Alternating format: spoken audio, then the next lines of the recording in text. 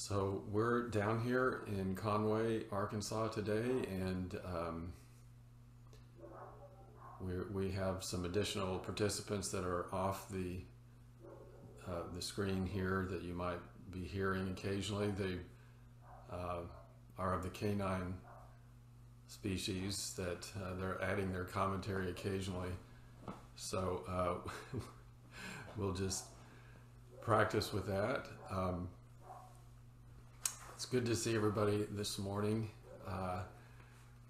So I'm just going to get right into it here, and we'll keep on continuing this text. Let me make sure everything's turned on here. Yeah. So this is Makahannyaharamitsu, the second chapter of Shobogenzo that we just started talking about last week. And this text is, we really need to study the Heart Sutra in order to understand it. Of course, this is kind of Dogen Zenji's commentary on the Heart Sutra. So I gave some talks a couple of years ago on the Heart Sutra, really kind of knowing that we would, eventually talk about this text, or of course the Heart Sutra in itself is a very important text to study, but I wanted to make sure that it would be there in case people wanted to study that too. And of course there are some great commentaries out there in the Heart Sutra, but we'll kind of try to incorporate all of it as we go, but I'm not going to be able to cover the Heart Sutra thoroughly. So I'm assuming that everybody's read it and is somewhat familiar with it. And as I say, just study those commentaries or look at the videos of the talks that I gave before, or if you have some question about that, we can bring it up in the question and answer portion.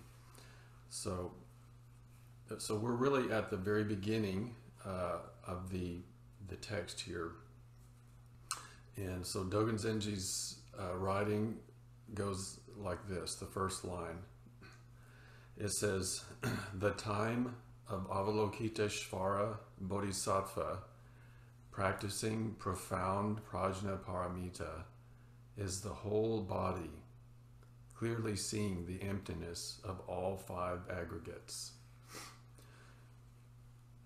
So just to remind you, we could go over or state the Heart Sutra's first line. It's very similar. The first two lines of these two texts are very similar. So the Heart Sutra says, Avalokiteshvara Bodhisattva, when deeply practicing prajnaparamita, clearly saw that all five aggregates are empty and thus relieved all suffering. So first of all, we need to know, who Avalokiteshvara is. So many of us are familiar with him or her. She's a very famous and important bodhisattva in Mahayana Buddhism and in Zen, in particular. So, a bodhisattva, of course, is a being that is an awakening being, a being that is on the path. Usually we think of a bodhisattva as on the path to awakening, but this word took on different meanings through the history of Buddhism, and I won't go into all of that, but in these kind of big bodhisattvas, we're all bodhisattvas. When we take the bodhisattva vow, that means we vow to awaken with all beings. And so we're kind of, minor bodhisattvas compared to these big bodhisattvas. We could say that they represent, in my understanding, actually reality itself, just they're viewed from a different perspective, or they emphasize a sort of different aspect of the teachings and the practice and of reality itself. So this Avalokiteshvara Bodhisattva is not a being that is not awakened yet. Even in the most, more traditional Mahayana text, I'm not going to get into all that history of Avalokiteshvara Bodhisattva, but basically we need to know that this Bodhisattva represents compassion. When we see reality, or when we practice with reality from the perspective of compassion. And human beings, are limited beings, so we need to see this reality. We need to kind of view it or practice with it, or approach it in our everyday life from a certain perspective. And as we talked about last time, we kind of nurture our understanding or our intellect by approaching this reality from a certain perspective, even though no perspective, of course, can incorporate the entire reality. But Avalokiteshvara represents compassion.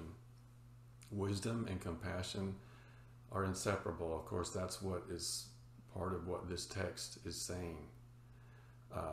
But Avalokiteshvara, the actual word, can be translated as either seer of the sounds of the world, or regarder, of the sounds of the world, or sometimes you see it translated as hearer of the cries of the world. So, seer, yes, regarder, seer, it's not hearer. This is kind of an important point. It's not hearer. It's usually seer, or regarder of the cries of the world, or the sounds of the world. Another translation, another way it can be translated is the Bodhisattva that sees liberation, or that sees freely. So either one of these translations, I think, emphasize that we are liberated, by Avalokiteshvara. Avalokiteshvara Bodhisattva is liberation. And in Dogen Zenji's teaching here, and I think in the Heart Sutra, Avalokiteshvara is our Zazen practice. So we're not talking about some, being out there who is going to regard the five skandhas and see it and then save themselves or save us. But this is Zazen practice itself. And so often in Dogen Zenji's text, he gives you the whole shebang in the first line, the whole deep, meaning of the entire text in the first line, and then, proceeds to kind of expound on it somewhat. So, Avalokiteshvara, it's very interesting in Dogen Zenji's line here. He did this purposely. I didn't translate this from the Japanese, of course, but my teacher did. And when he translated it, he said he kept intentionally, Dogen Zenji's very deliberate emphasis on time. So he said, usually in the Heart Sutra it says Avalokiteshvara Bodhisattva, but in Dogen Zenji's part here, he says the time of Avalokiteshvara Bodhisattva. And there's a way that, the Japanese is structured that it's clear that time is the subject of the sentence, and the time of Avalokiteshvara Bodhisattva. So, Dogen Zenji, the teaching of time was very important to him, and very important to Shakyamuni Buddha. Impermanence is one of the basic fundamental teachings of Buddhism, of all teachings of Buddhism. But Dogen Zenji had a very interesting way, of talking about time. And so he, basically we usually say Dogen Zenji said that time and being are one. So it's really a different way of expressing the reality of emptiness. We usually think, time is out there separate from us, and then what we do is somehow placed into time, and then our body and mind is kind of walks onto this stage, or somehow involved in this stage of linear time flowing. But Dogen Zenji, and I think really the teachings tell us that this idea of time as something separate from us is kind of a delusion. We have to view it from that perspective at times in order to conduct our life. But the reality of the way our life unfolds is that we are time, and we are a phenomenon. We are not a fixed being without that is somehow separate from change or time. And all time is interconnected. All of us are sharing the same now, and we have shared this now with all beings in the past and future. And this time is also the time of Zazen, the time of doing Zazen. So this is related to Dogen Zenji's teachings of practice and enlightenment. Awakening are one. So when we sit in a Zazen and we are letting go of our concepts, we're not clinging to the concepts, especially these concepts of past and future, we are liberated. That's the Bodhisattva who sees liberation or realizes liberation. So we are free when we let go of this idea of past and future as real, as something substantial, and this person as an individual. So we don't believe it, but we can actually experience this. It's not some kind of a great Kensho awakening or transcendental lightning bolt. It's just simply when we let go, we can in any moment be liberated. We can be free. So we can bring this liberation off of the cushion too. Sawaki Roshi said something like, he paraphrased these kinds of teachings as we become pure in Zazen, or we become pure and clean, or we manifest the naked self, the self that's naked of past and future in comparisons to ourselves in the past or future, or to other beings. So most of our our suffering, our intellectual suffering, which is different than physical pain or discomfort, but our real suffering, like our dis-ease with life and our dis-ease with this moment, has to do with setting up some kind of comparison between the way things should be and the way things are, and saying this is not the way it should be. And so we can be liberated from that. And that's Jiju Zenmai, the text that we just studied. The self that is only the self, encountering self, not comparing this being to some other being or some other time. So that is also, Avalokiteshvara. We can talk about Jiju Zenmai, or we can talk about Avalokiteshvara, being liberated. So last year I was practicing for some ceremonies, and I would memorize this part of the Universal Gateway chapter of the Lotus Sutra, where that is devoted to Avalokiteshvara, and it's a very devotional text.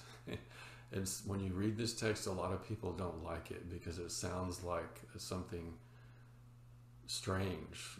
Sounds like you're imploring a being to free you from physical distress, or illness, or physically, like actually literally asking for some kind of deliverance from certain situations, which we usually don't associate with Zen, you know.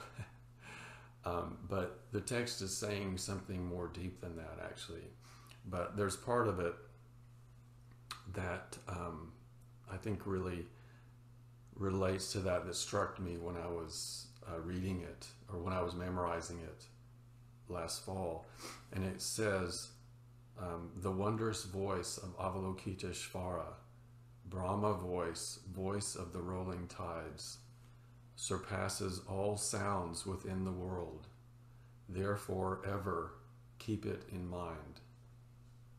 In each thought, with never a doubt, Avalokiteshvara, the pure sage, in pain, agony, or death's distress, can provide a pure support. Fully endowed with all virtues, his eyes of compassion behold all beings, assembling a boundless ocean of happiness. Thus, with reverence, you should make prostrations. So, you know, a couple of things about it. When the person or people who wrote this said, the voice of Avalokiteshvara is the voice of the rolling tide. And that, I think, is this voice of emptiness. You know, Dogen Zenji in this text talked about the way his teacher expressed the sound, you know, of emptiness, this wind bell that we'll talk about later. And this wind bell that receives, you know, the wind from all directions, not discriminating, and yet making an offering indiscriminately, a beautiful sound from the movement of that wind. And so I think, you know, the tide is the same way. We think of that as a beautiful sound, you know, the kind of water crashing against the shore. But it's very clear it's empty, you know, when we think about the sound and where it comes from, and how the tide, the movement of the tide is connected to the wind and the sun and even the moon, and the gravitational movement of the earth. And just in that moment, you know, it's expressed. And of course, the movement of the earth, as I often say, is deeply connected to the sun and the other great bodies, some great black hole in the middle of the Milky Way that we're revolving around. So it's in that moment, all of that and beyond is expressed in a beautiful sound. So, but it's not a human sound. It's not a sound that's trying to, you know, express desire or joy or some kind of limited, you know, human perspective, although it includes something much greater than that. You know, that's not negated. But so in each thought, with never a doubt, the pure sage can provide a pure support in death's distress, when we're dying, when we're living, when we're in pain or agony. And so that is practice. You know, no being can ever deliver us from every difficult situation. We cannot control this life. You know, we get sick and we get well, but sooner or later we have to pass away. We get elderly, possibly, if we're fortunate, or if you view that as fortunate or not. But and then at some time we need to die. And in those moments, all of those moments, we can't control them. We have a tiny bit of control over our life. That's the conditions of our life. But what we really have control over is our relationship with those conditions. And so, you know, keeping Avalokiteshvara in each thought, it's not literally, I think, thinking of Avalokiteshvara, but opening the hand of thought, you know, like not grasping this thought. So like as I'm speaking to you now, there's some way that I need to, in my body and mind somewhere, not know that what I'm saying isn't really ultimately true, or anything that we think or do is somehow limited because of this reality of emptiness and zazen. So knowing that anything we can say and any experience we have is limited liberates us, actually. We think that we really want to believe in our thoughts. We really want to think that we know what's right and wrong, or that we know that we're smart or we're not smart or whatever. But actually letting go and understanding that we have this limited understanding is liberation, because then we can let go of those comparisons. We can let go of our suffering. Even when it's time, to die, we think of death as a bad thing innately, most of us, and something negative. Our culture definitely thinks we need to avoid it. There's all kinds of anti-aging products out there, and youth culture is American culture. Like, that is the coolest thing, and there's nothing wrong with that. But somehow we're all running away from the inevitable impermanence. But we won't escape it. But what we can do is practice with it. And we think that it's a negative thing, but that's just up here. We think, but it's the way of all things.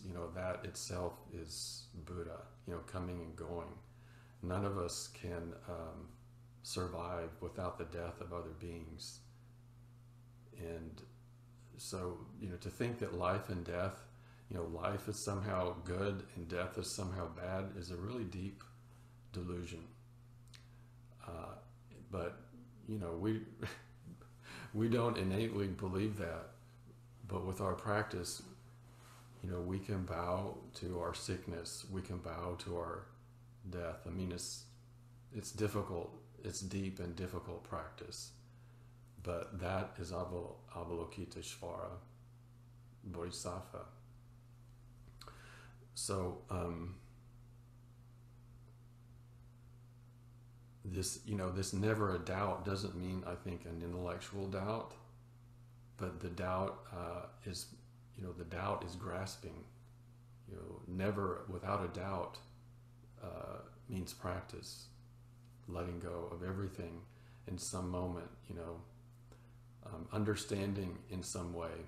So it's a kind of it's a kind of faith, but it's a faith that's verified by reality. So it's not a blind faith that someone tells us and we just have to believe it. Actually, when we start studying the nature of reality, the nature of our life, we see emptiness is the reality.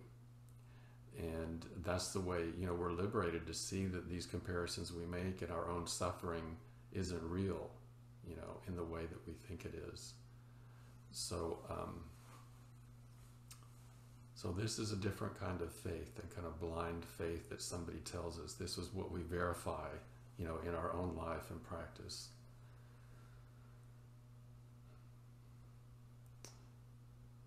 Okay. So let's see. All right. I'm trying to decide how far I'll go. All right. Another really interesting thing about this line in Dogen Zenji's commentary, the only thing that's fundamentally different, the only word that he added, he actually took out some words, and he added a word. This word he added his whole body.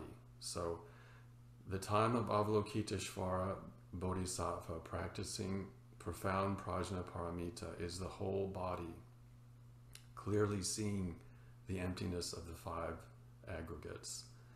So, whole body, this is a really interesting term, and it comes from probably a koan, or it does come from a koan.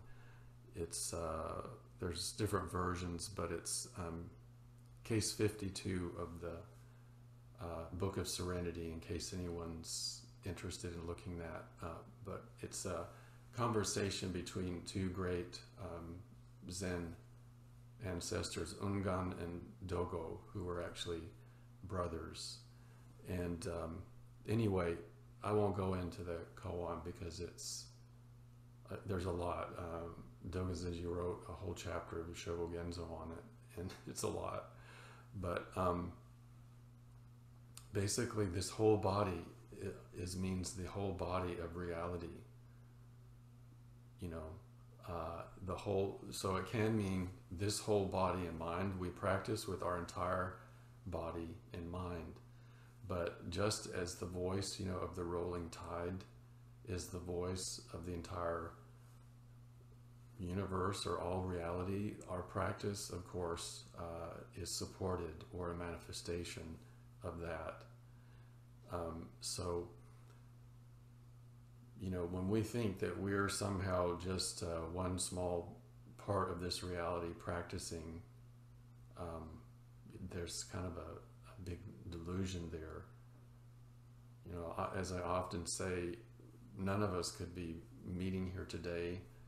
I couldn't be sitting here on this spot without floating off into space, without gravity, as we spoke of a moment ago, and without the countless countless people who practiced, and the countless teachers who preserved these teachings, and many other things. Of course, we get down to the beginning of everything and before, when we start really seeing, you know, what it takes to support one's practice or one's life. And so, you know, this koan is a very interesting one because it talks about the difference or the interconnection between the individual person and this whole body.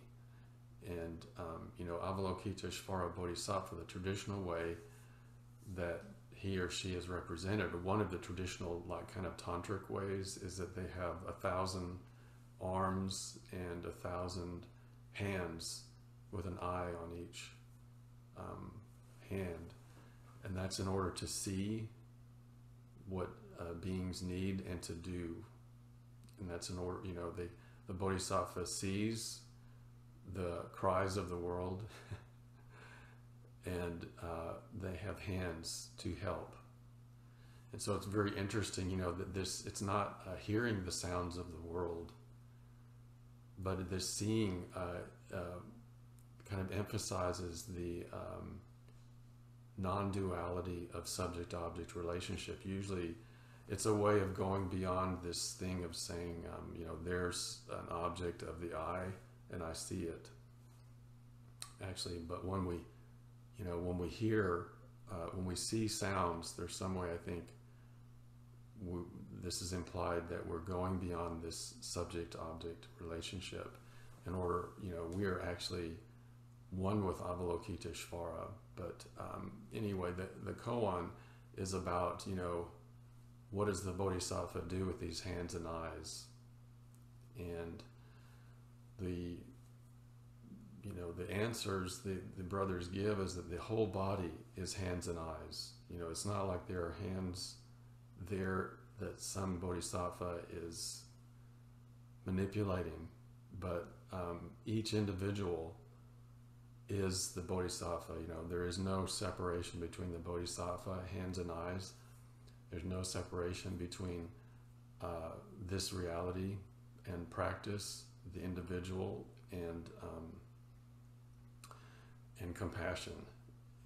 And yet, you know, if we don't, you know, if we don't kind of step up and practice, it's kind of a question whether we're liberated or not, because we, you know, we continue to suffer and we continue to make deep mistakes without, you know, actually practicing in this reality. So it's an important part of to understand about this text, because if we're not careful, it sounds like anything goes. That Dogen Zenji is saying everything we encounter is Avalokiteshvara or Prajnaparamita. Therefore, anything goes, and it's all okay. Just do whatever you feel, and that's absolutely not, what he's saying. So we need to be very careful when we study this text.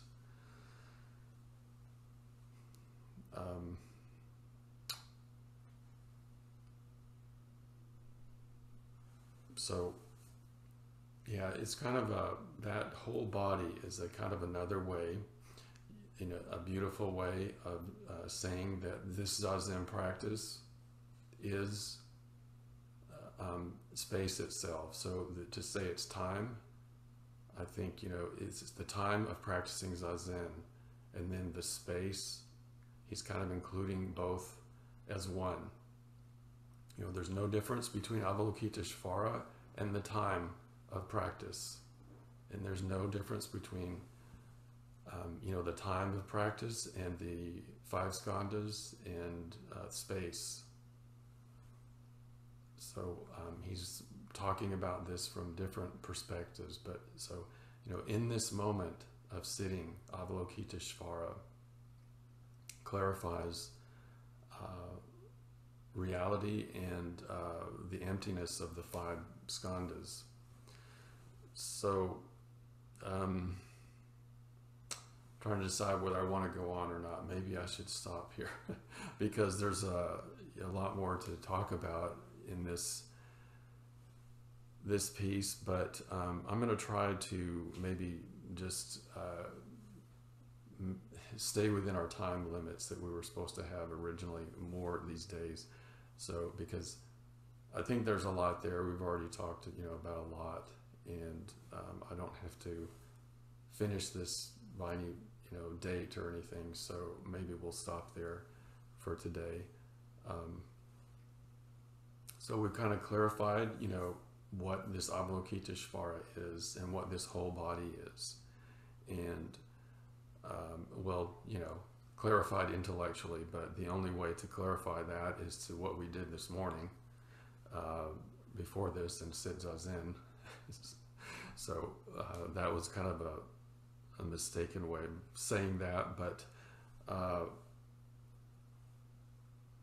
yeah, so next time we'll talk about this practicing profound Prajnaparamita and this clear seeing of the 5 aggregates.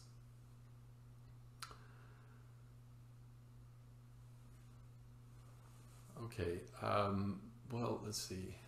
Is there anything? Okay, I think that's all I'll say about that today. Is there anything anybody wanted to say this morning about any of this, or an observation or question?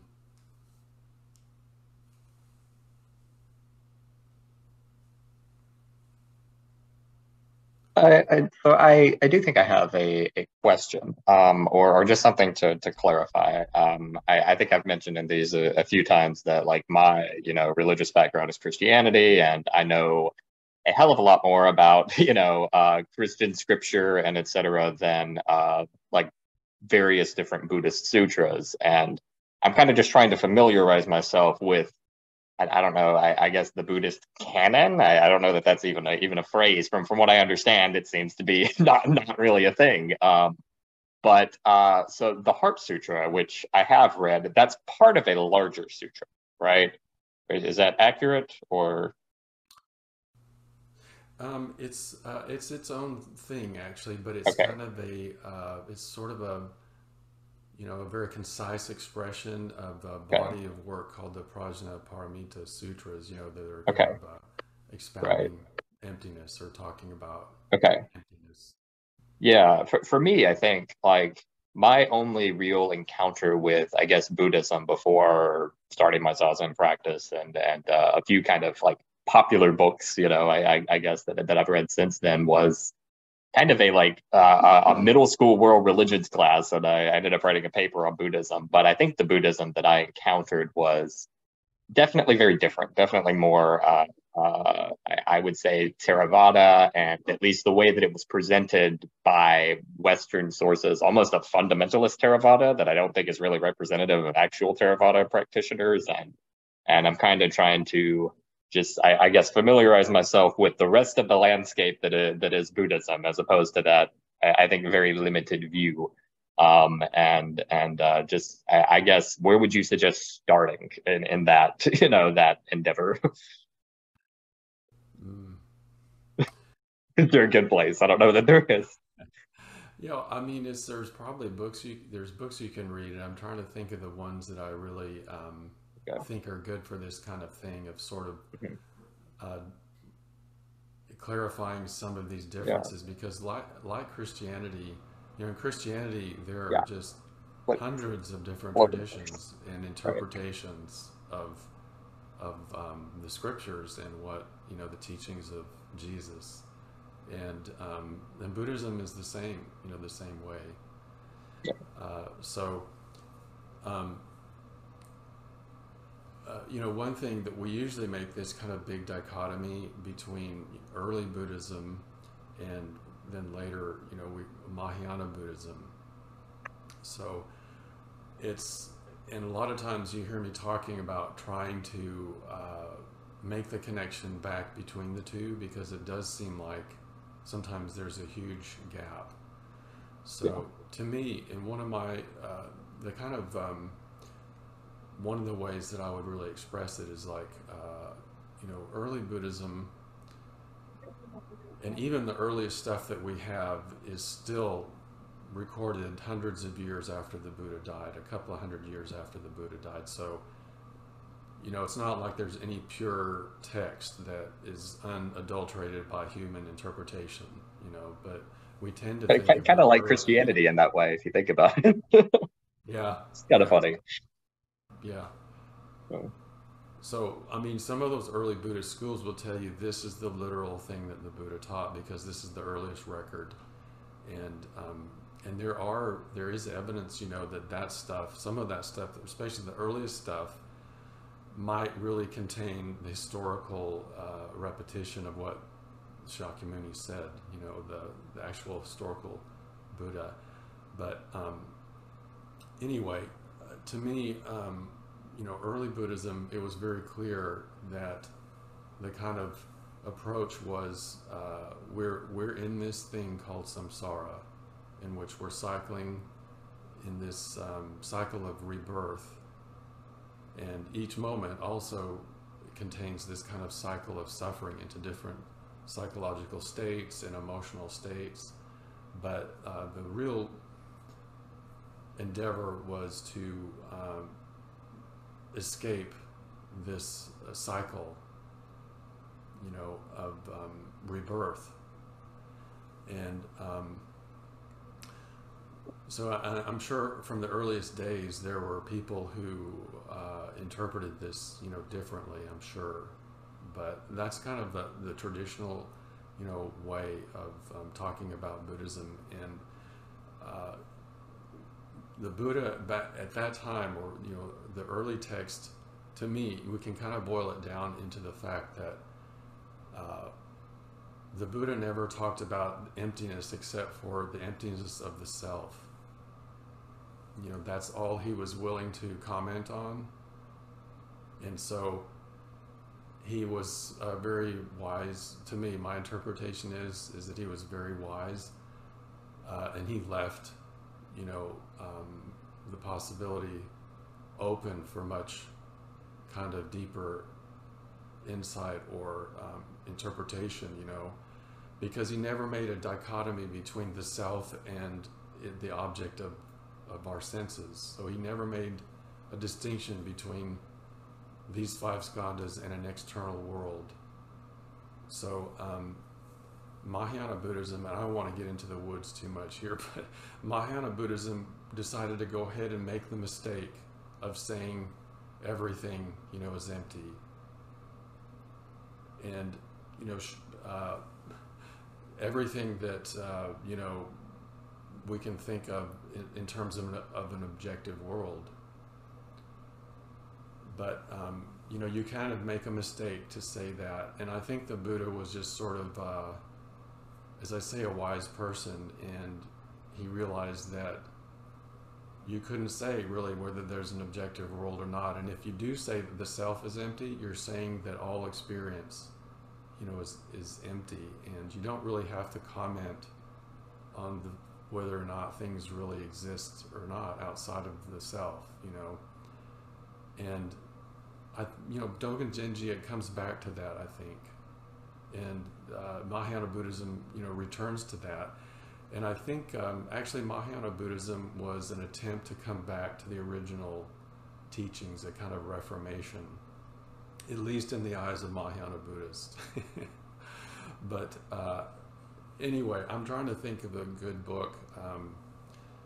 There's a... I can't think of the ones off the top of my head now, but there are some that kind of lay out this kind of historical understanding of where the schools relate to each other. And we don't know exactly, of course, but a kind of broad overview of how they relate to each other. Yeah. And if you email me, I will come back and remember. There's one that I really like. Maybe someone else has a favorite one that they can remember, that just kind of, clearly points these things out, which I think is what you're looking for, Austin, just to kind of make a sense of what these things relate to each other. It's that same kind of the thing you were saying, and I've realized, and at least for me, as someone who's studied Christian history a decent bit, I've realized that there seem to be a decent number of parallels in terms of, original founders said XYZ, didn't really write anything down, followers wrote things, people interpreted it this way, split off into these groups, blah blah blah, Reformation, but I think that's kind of the a summary of that, so that I don't misunderstand something or impose like that parallel that I'm seeing more than it actually exists. But that I guess is just kind of trying to familiarize myself with the landscape that is Buddhism. Yeah. Well, it's a good point, because I think it's very confusing today, because there are so many different sources of information, and you go to one source and you get a completely different message, it seems like, than you do in a different place. And they are connected. I mean, there are certain things that we can say, like the four Dharma seals. If this teaching is a teaching of Buddhism, it will have these four things. And even though, teachings might seem really contradictory or completely different, there is a way that you can see the connection between them too. But without a little bit of understanding of the overall context, it's kind of difficult and confusing, and we don't know how to proceed. So in my mind, that's why it's kind of important to, when we really want to go deeply into our practice, is to stick with one tradition, not because one has to be the tradition. The Buddha was really against dogma. That was one of his primary teachings. No dogmas, no kind of ultimate one tradition has to be the ultimate truth, so to speak. But if we don't penetrate, deeply into one tradition, we can only go so deep. I mean, it depends on what we want to do. We can either go very deep, or you can go very broad. But that's more of like a scholastic approach. That's more of an intellectual approach. But if we want to know what this really means in our life, I think it's better to stick with one tradition.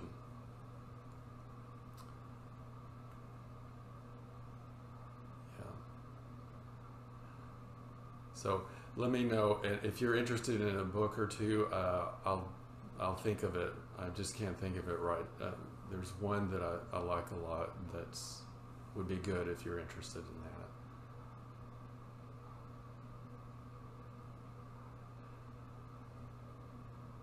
Thank you. You're welcome. Yeah, welcome.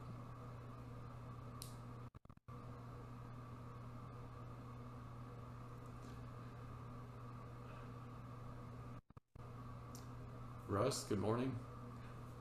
Good morning. How are you doing? Can you hear me okay? It's a little soft, maybe. Okay.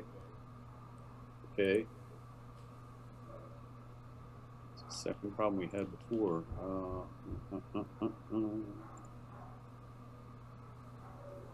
Are other folks here in How about Russ now? okay, or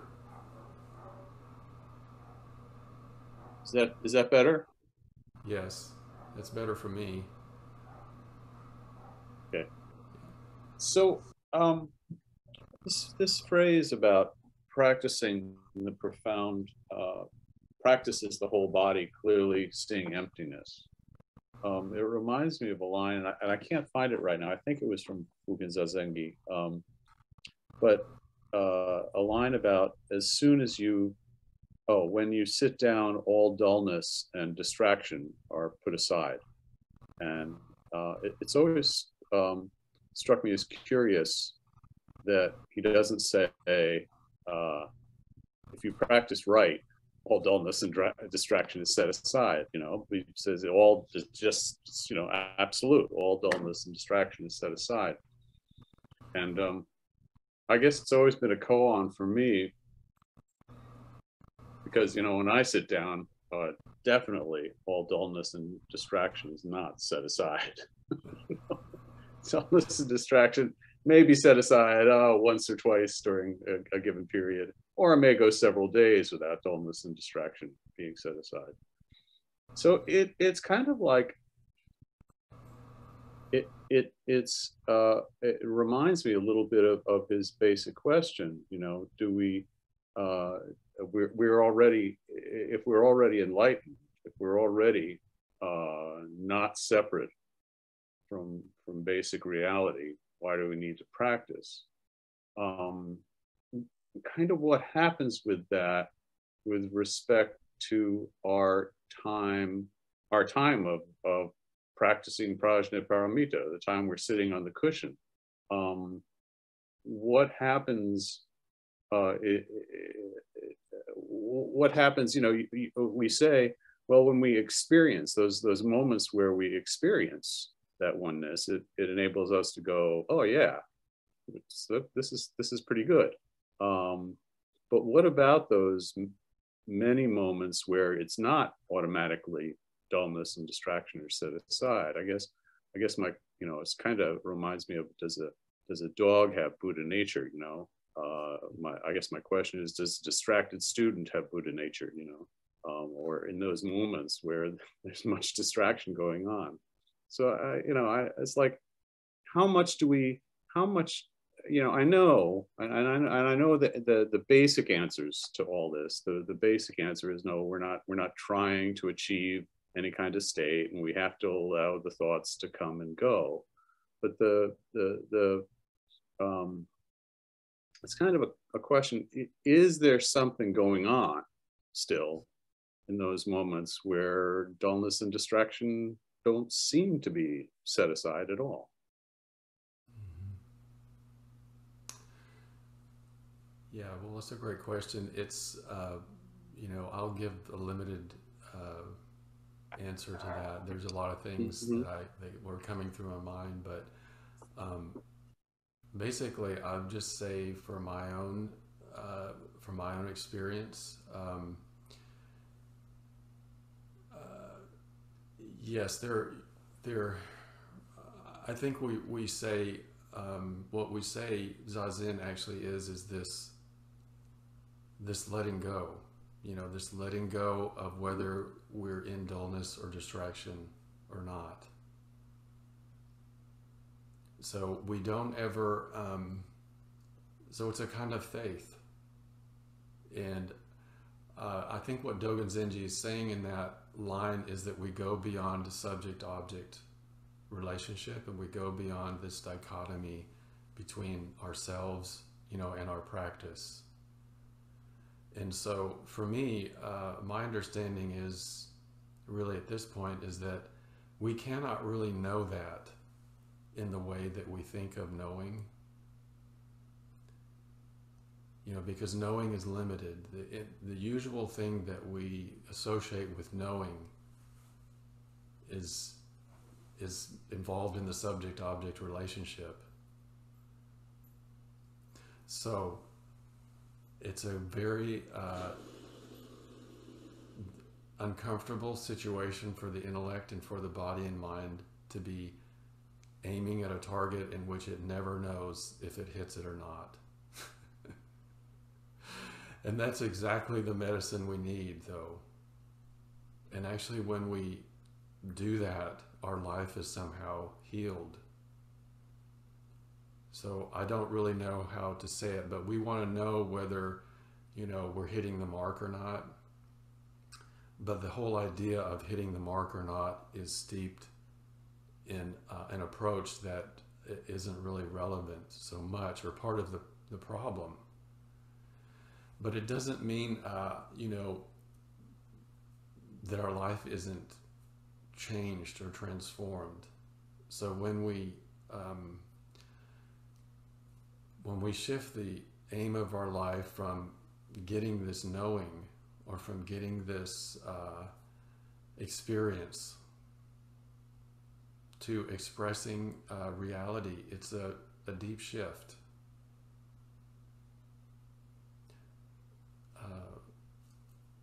So I hope that's somewhat helpful, but I think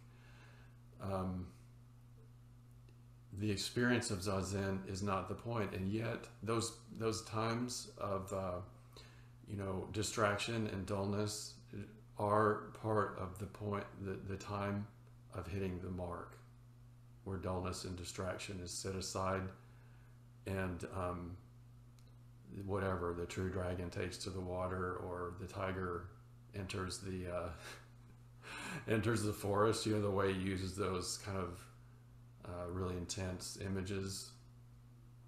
All of those things are part of it, and in the moment of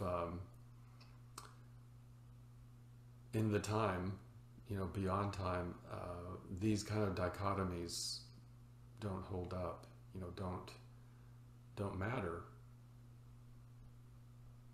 And when our life is steeped in that, then we find our suffering dissipates. So you know, it's not as if we're just doing this for to be a good boy or a good girl. Although, you know, it's definitely not just, it's not in the service of just this 5 skandhas. You know, we're clear about that. But when we make this offering of 5 skandhas to the whole body, then we are also, you know, healed. And another thing about it too, a Zazen practice, we start to see the emptiness of the mind too on a relative level. So after some years or some days or weeks or whatever of sitting Zazen and all of these dullness and distraction states coming up, and all of this letting go of each of them, we really see how we don't have to believe in them. You know, we don't have to hit the mark of complete oneness, you know, in some experience. That's just not the way it works, I think. I mean, we might have that experience, or we might think we have an experience, but any experience is limited, even if we think it's beyond the subject-object relationship. This is my understanding at this point. So we can't rely on experience. And yet we are taught and we're guided and we're pulled apart by Zazen, you know, and we're taught and we're nurtured and we're healed, you know, by this way of practice.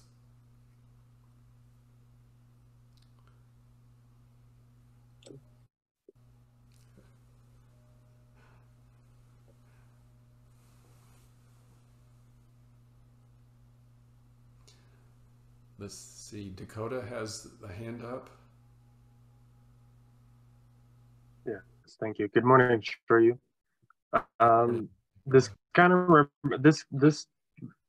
this discussion kind of reminds me of something that that Suzuki Roshi said in Zen Mind, Beginner's Mind, is that he was describing some of the difficulties faced in Zazen practice, and he said that in regards to a disciple or something like that, he said you're frustrated because you think that your practice is lackluster, haphazard, something like that. He's basically saying that you're frustrated because you think you had a bad practice.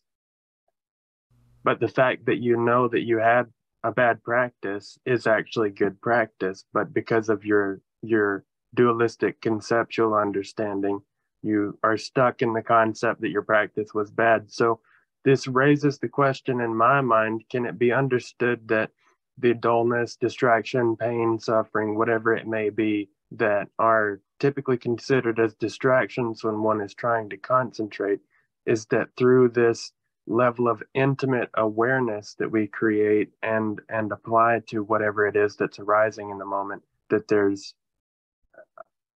it's difficult to conceptualize and kind of and summarize this question that I have, but is it through the intimate awareness itself that the dullness or distraction is eliminated, through the very awareness of dullness and distraction itself? Does that make sense? Yeah, I think so.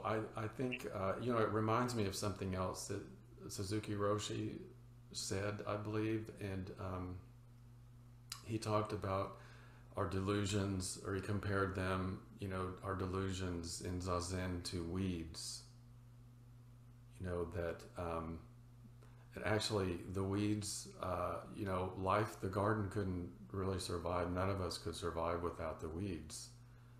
If we didn't have those things that nurture all different kinds of beings and go back into the soil and nurture the vegetables that nurture our life, we couldn't have a garden. We couldn't have a garden without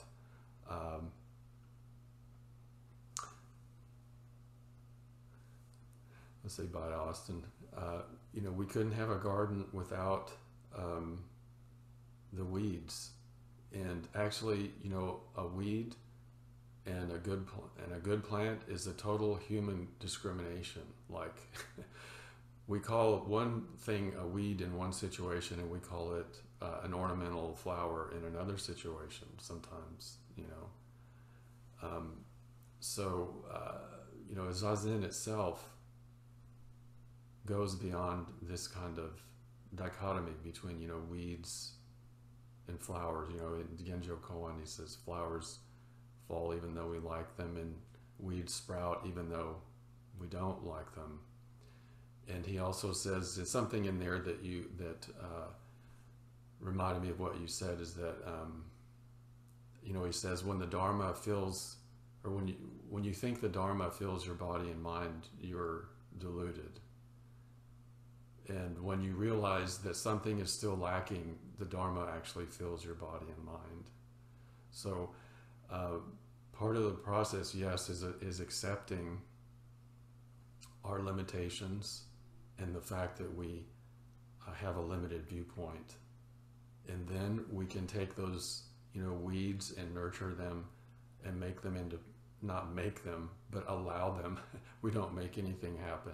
We allow them to be as they are without the label of weeds and flowers, or good and bad plants, and allow them to manifest as prajnaparamita. So one of the ways we talk about it too, and when Uchiyama Roshi talks about opening the hand of thought, and we talked about this line ZZ diagram that he made. So one of the there's this line ZZ where we're totally present and no thoughts are distracting us. And then we go away from that line in Zazen. We're either thinking or we're sleeping, And one way to express it, and I think even this diagram is sort of limited to, and he would be probably the first one to acknowledge that, but it's a kind of a good tool.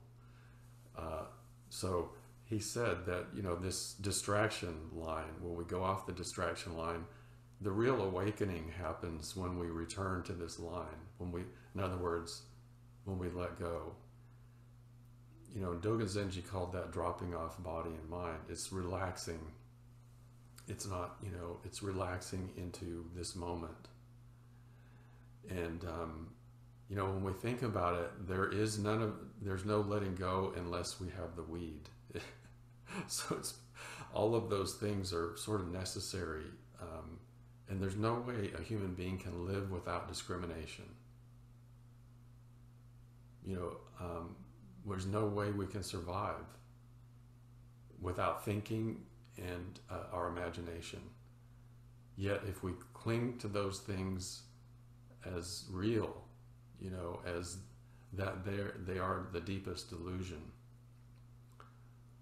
But when we let go and allow them, you know, to manifest the Dharma, then, you know, they are Dharma. But we, you know, we need them. So those kind of things remind me of what you're saying, I think. And we don't, you know, in our Zazen practice, we don't try to cultivate any kind of awareness or knowledge, in my understanding, I think, in Dogen Zenji's teaching. But we receive gifts. You know, if we cultivate, or if we're asking for something here and there, it's like, you know, we're just in our own agenda. But when we settle down and we devote ourselves to our quiet, simple practice, we receive gifts. You know, we receive some insight about these 5 skandhas. And we receive some insight about the way to proceed and allow our life to be one of awakening. But if we pursue those things, they're not, you know, they don't come.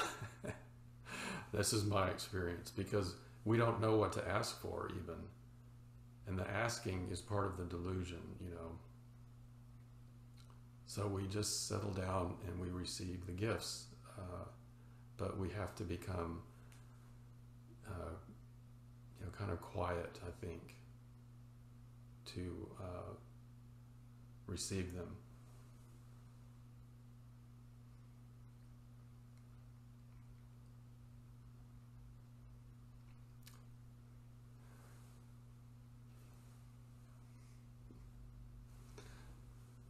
Let's see. Okay, let's see. Lacey and Mahesh had hands up.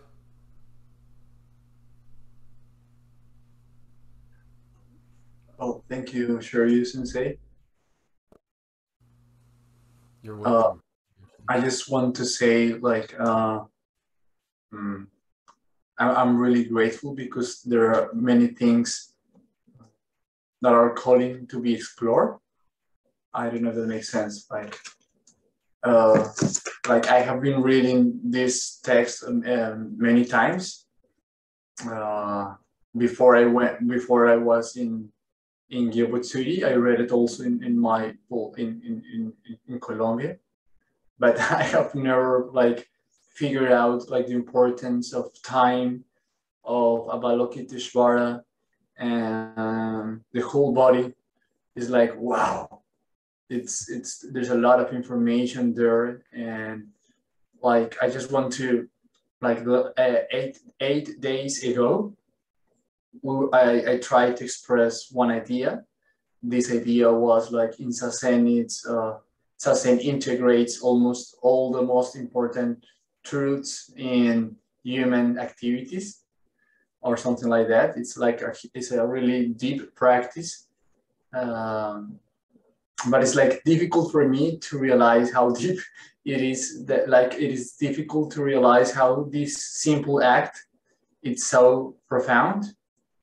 And like with your teaching today, it's like, wow, it's really profound, and like it makes sense when with our experience, maybe especially with sessions.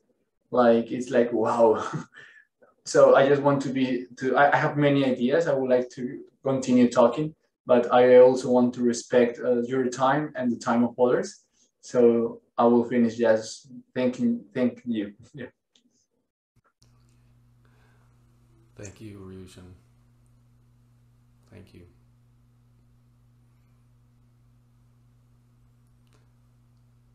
Okay, and Mahesh had something. I have so I'm reading Opening the Hand of Thought about how to do Zazen, and it talks about primarily two things. One is aiming at the posture, or aiming to hold the posture vigorously. I may not be stating it correctly, but um, physically, like with flesh and bones, trying to aim at the posture with full of life and full of energy, and then letting go of thought. It says like doing these two things as part of Zazen, like primarily. So it looks like we let go of thought. I always had this question of, when we let go of thought, what do we do with the mind? But it looks like when I read that description more carefully, it says you sit with like with the body, with flesh and bones, aiming at the posture. That's what you do. And then if you realize you're caught up in thought, just again let go. But after you let go, you're not doing anything with the mind. You're sitting with the body. So I read somewhere just sitting is a dynamic activity. You're sitting moment by moment. So it's not a static activity that you just you're sitting. So when we come back, when we awaken from the thought, and when we come back, so it looks like we aim at the posture, we aim at sitting. So what do we do then? Like, do we try to sit moment by moment? Like, I mean, we are already in the posture, we're holding the posture, but how do we do that sitting? Because it's not a mind activity anymore. It looks like it's a physical thing that you're doing.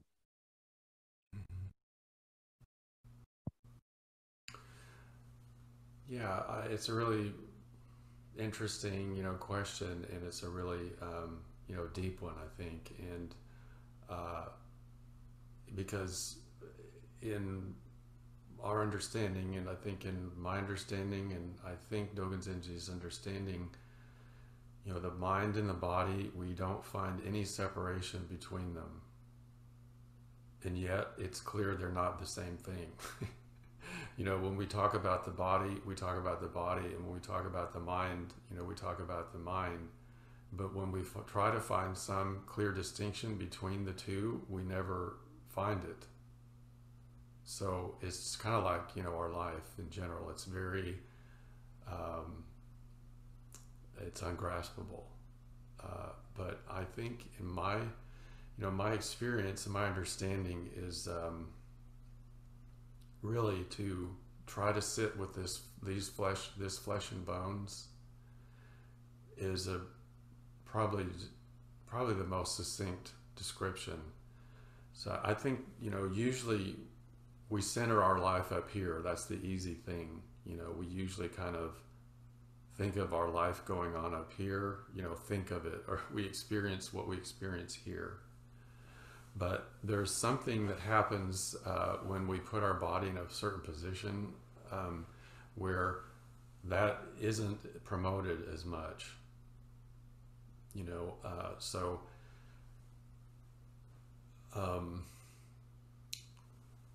when we sit in this posture, this is one way to do it. The gravity and the open element of the lower part of the body, somehow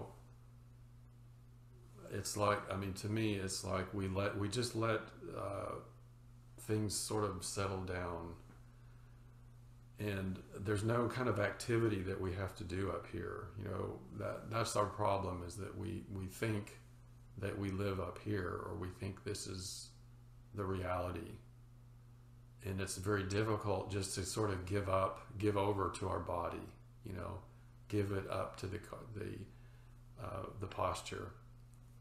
But there is some way, I think, when we sit in this upright way, that something happens. This is a kind of traditional yogic understanding, I guess. I don't usually we don't talk about it in these terms, but Uchama Roshi, I think, in Opening the Hand of Thought, he calls it a kind of way, or he says, you know, the blood, there's less blood flowing up into the mind or the brain, and that's part you know, that's part of the reason that we're not so caught up in thinking. Or to me, it's you know, when we open the hand, we're just kind of relaxing. You know, we're not doing something. As I often say, we're walking around like this most of the time, you know, grasping this up here in our body and in our mind. It's not even an intellectual thing. It's our body. You know, you can see it when people are, when they're caught up in they're anxious, or, you know, they're kind of walking around like this, or even in opening the hand of thought, he shows the pictures, Rodin's thinker, you know, hunched over, and, you know, all this stuff you can see, you know, is going on, but it's a closed in thing. The body, you know, kind of implodes on itself. And then you contrast that with Zazen, which is open. And, you know, this bottom part of in the Tanden is the center of our kind of being, you know, our life, the kind of, so,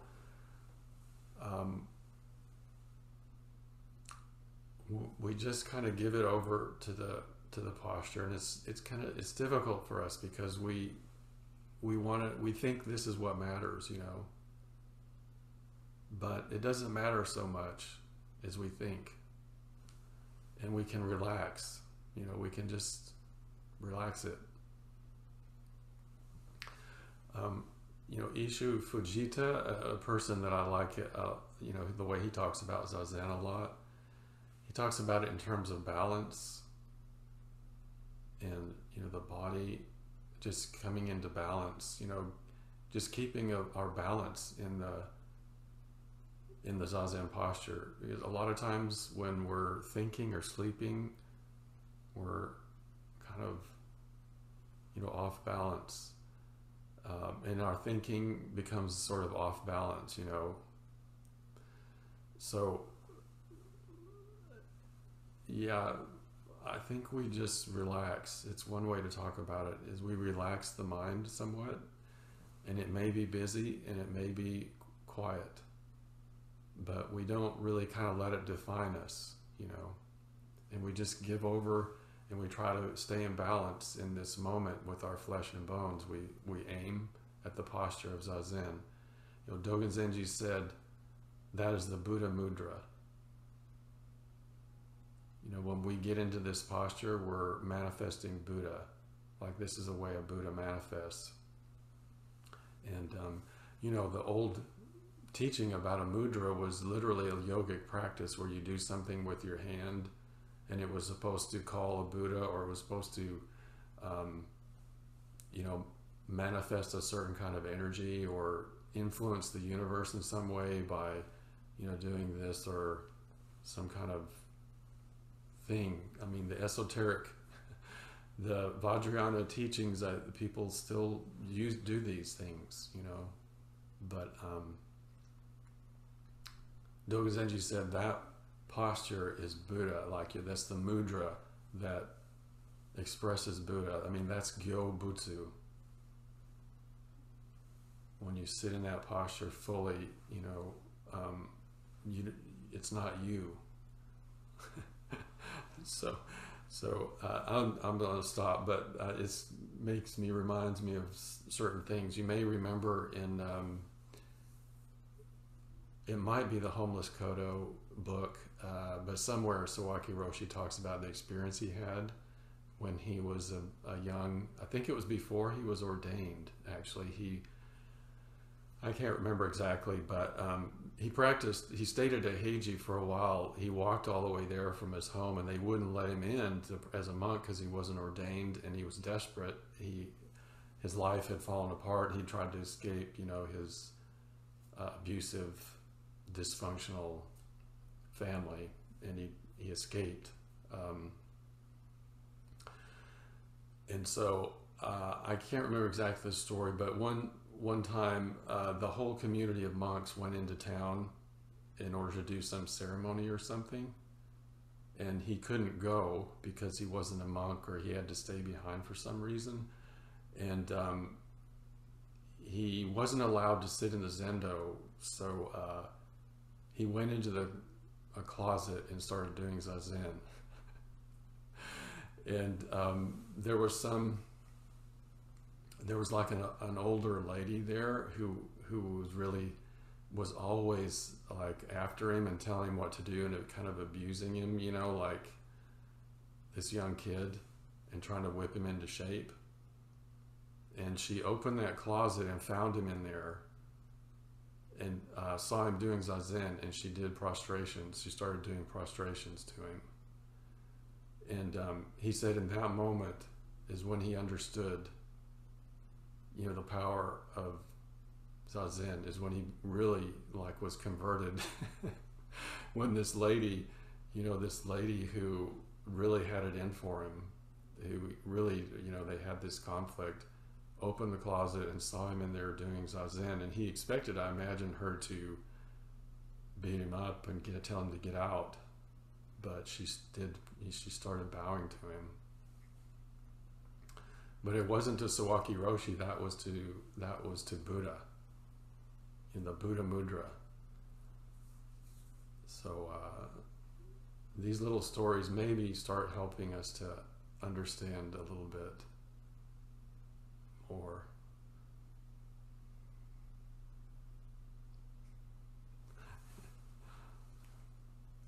Thank you. You're welcome.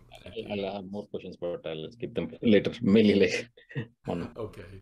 always, yeah, what to do and all. Yeah, it's fine. Well, we have Monday night too. We can talk some more, and it reminds me too, before I forget, I won't be here next Saturday, so we can just do the Buddha Mudra, maybe without all of the talking. But I'm going to be in Los Angeles and doing some ceremonies there for the 100-year anniversary of Soto Zen, and it's kind of a big thing. So people, the abbot of Sojiji is coming over. You know, it's kind of a big deal if you know that. But if you know about Sojiji, it's one of the head temples of the Soto Zen sect, so to speak. But anyway, is there anything else that we need to talk about today? Anything, other comments or questions?